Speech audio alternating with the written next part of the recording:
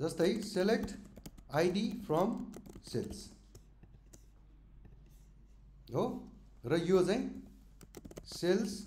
as module name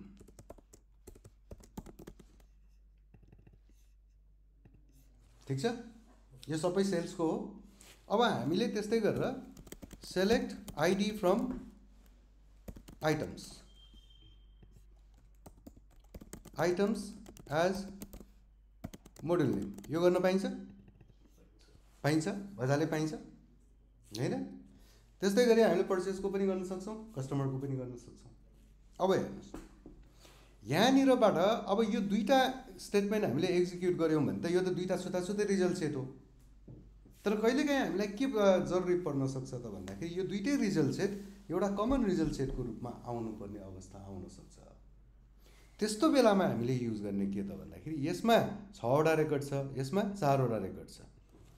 अब यदि हामीले युनियन अल गरेर यो फंक्सन युज गर्दियौं भनेदेखि यसले के गर्दिन्छ त फर्स्ट रिजल्ट सेट र सेकेन्ड रिजल्ट सेटलाई कम्बाइन गरेर एउटै रिजल्ट सेटमा देखाइदिन्छ हो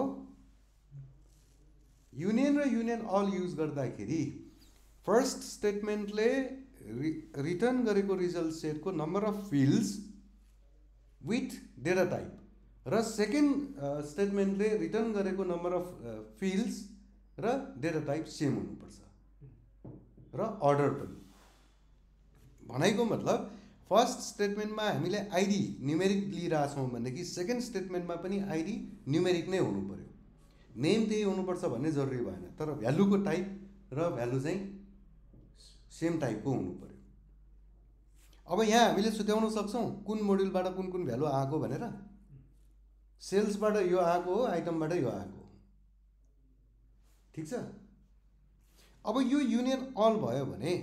युनियनले चाहिँ के गर्छ त अब युनियनले चाहिँ के गर्ला यही स्टेटमेन्ट म एक्चुअली कपी गर्छु है अब यो र यो बीचको डिफरेन्स रिजल्ट सेटमा डिफरेन्स के देखिन्छ हेरौँ यसमा 10 वटा रिजल्ट जुन नर्मल थियो सेल्समा 6 वटा थियो आइटम्समा 4 वटा थियो टोटल गरेर 10 वटा भयो अब यसमा हेर्नुस् यसमा पनि 10 वटा आयो छ हैन ए ओके ठीक छ आउँछ अहिले यो आउनुको रिजन के रे मिनिङ के हो त भन्दाखेरि यसको एन्टायर रो को भ्यालु यदि रिपिटेड छ भने युनियनले त्यसलाई सिंगल मर्ज गर्दिन्छ तर युनियन अलले चाहिँ एउटै भए पनि सिंगल मर्ज गर्दैन फर एक्जाम्पल हामीले यो स्टेटमेन्टमा यहाँ त हामीले सुताएको छौं मोड्युल सेल्स र मोड्युल आइटम्स भनेर सुताएको छौं अब दुवैलाई यदि हामीले यहाँ सेल्स गरिदिने हो भने यसले दिने रिजल्ट सेट चाहिँ 10 वटा हुन्छ तर सेकेन्ड वालाले दिने रिजल्ट सेट के हुन सक्छ चेन्ज हुन सक्छ यसले 60 वटा मात्रै दियो हो बुझिराख्नु भएको छ